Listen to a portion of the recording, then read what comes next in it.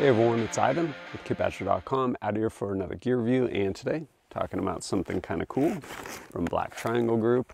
It is this right here, which is their rigid bag panel sling version. Pretty neat little piece of gear. So what is it? Big reveal, it is a rigid panel to go inside of bags, this one particularly for sling bags. So it was actually originally designed around, I want to say, the Patagonia 8-liter sling bag, and it obviously will fit anything, to include this offering right here, a Vertx. And yeah, it is basically this rigid panel you can affix all kinds of things to, and then it stows inside of your sling bag. So zip this guy up, you can throw this guy on, and pretty inconspicuous package for whatever you want to put on there. This piece itself is made out of 1/8" Bolteron and measures approximately 8 1/4 by about 11.5 inches. You have all kinds of 1/4 inch grommeted holes, as well as a bunch of other drilled holes. And then back here, you have a bunch of different MOLLE channels. Again, this material, you can actually do stuff with it. By way of example, I basically ground out that so I could end up fitting some eyelets from a holster through there, the snaps, and yeah, basically modify it to what you want. Then over here, each of these actually comes with 2 of these. Each one of them is about 60 inches of the shock cord, and that in turn allows you to set it up, lash down different things, depending on how you want to configure it.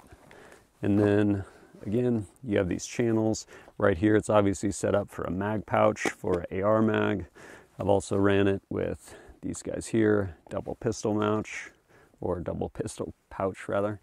And then also these, which kind of one of my favorites, use them outside of their original design. They're actually MP7 magazine pouches, but they work really good for your taller magazines, to include these 21 rounders from SIG. And yeah, configure it however you want. Having said that, what has been my experience? How have I kind of used this? Well, it is pretty handy, just kind of given different scenarios. So for one, off-body carry. So if you're not going to carry a pistol on your person for different reasons, and you need to carry it off-body in some sort of bag, it's actually really handy. Able to put it, me personally, in my floodlight holster because it's handy.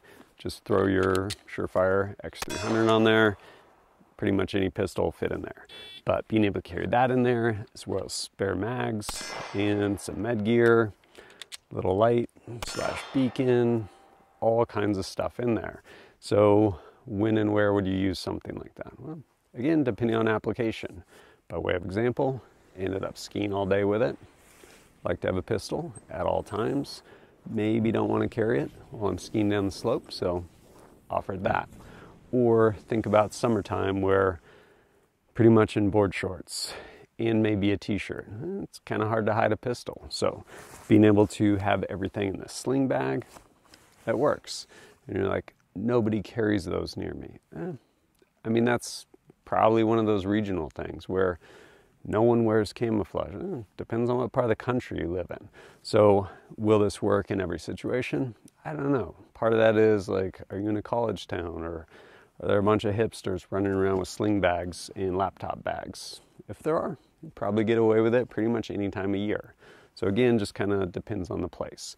The other place to use something like this is kind of like a go bag, where maybe the bag is going to be somewhere accessible, maybe it's visible, and you don't want it to be like a straight up shingle of magazines, but you have your primary weapon, even if it's on your body, to where you're drawing out, using that to engage, and you need to feed it.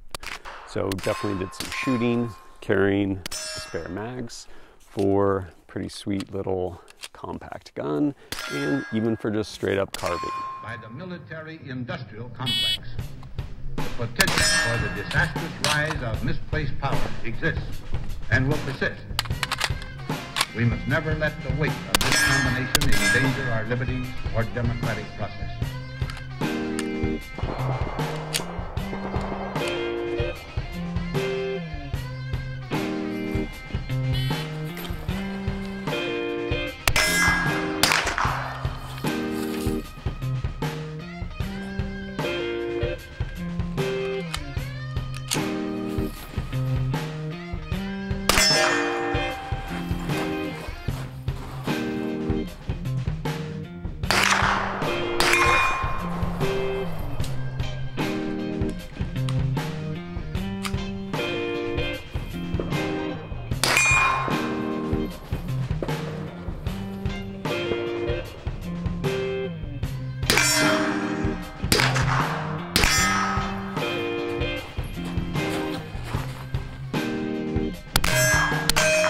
A vital element in keeping the peace is our military establishment.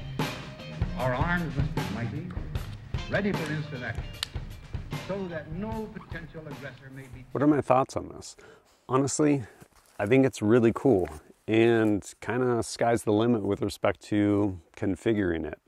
I mean, it's pretty much just limited by your imagination. You can have this thing set up specifically like just med gear, full-blown like med kit that you can pull out and set next to or on top of the person you're working on if you want. Or again, you can have all kinds of mags on here, pretty much whatever it is for your particular mission. And right here is the setup I was using my floodlight holster. Again, extra magazines, some med gear, little light, general purpose pouch, tourniquet, pretty handy setup.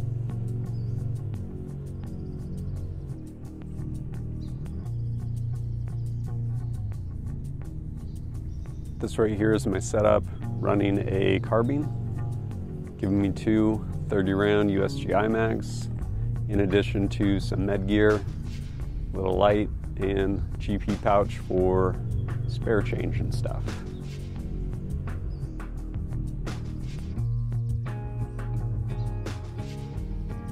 This was set up using my B&T chassis for the P320 series of pistols.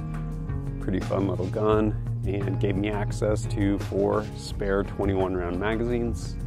It's a lot of bullets.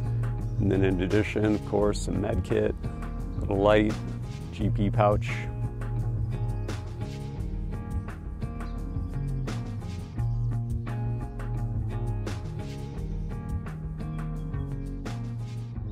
And the thing I actually really like about this is Vertx, for example.